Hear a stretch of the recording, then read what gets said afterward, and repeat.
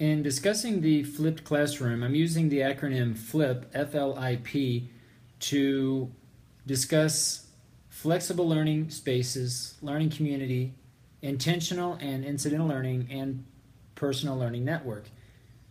Today I'd like to share some thoughts about the fourth facet of the flipped classroom, personal learning network. Professional learning is really about this self-awareness of one's personal learning network and really looking at how this personal learning network, or PLN, contributes to a particular learning experience. A personal learning network is really about having the self-knowledge of different learning spaces, groups, and networks, and really all forms of learning, both incidental and intentional, and how they all come together for a particular purpose at a particular moment, and looking at how this personal learning network really adopts and adapts over time.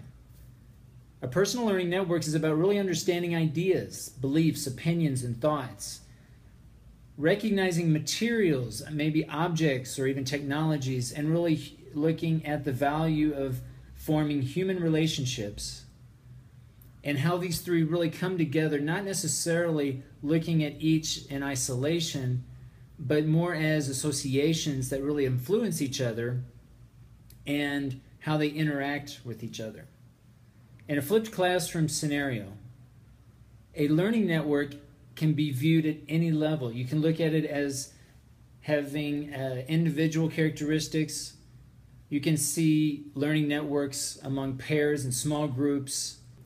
But what makes a personal learning network personal is understanding how power and prestige, and really looking at these terms power and prestige from a network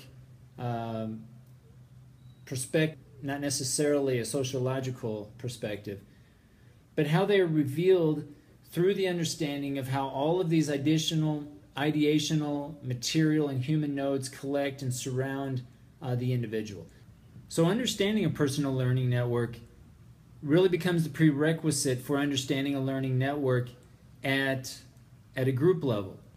Understanding a learning network at the classroom level is about understanding learning networks at various groups or pairs or even individual levels. So within the context of formal education, an educator really has the responsibility of bringing about this awareness of student PLNs as well as one's own PLN, recognizing that there is also a relationship between those two.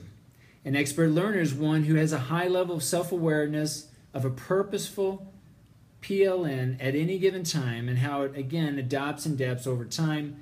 A personal learning network is at the heart of understanding what a flipped classroom is, how that flipped classroom is actually employed, and how effective, efficient, and engaging that flipped classroom can be for both the learner and the educator.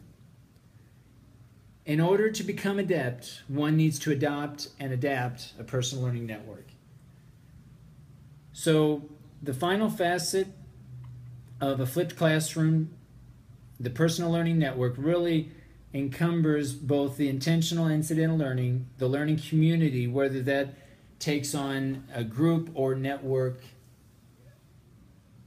characteristics, whether that takes on group or network characteristics, and also looking at flexible learning spaces.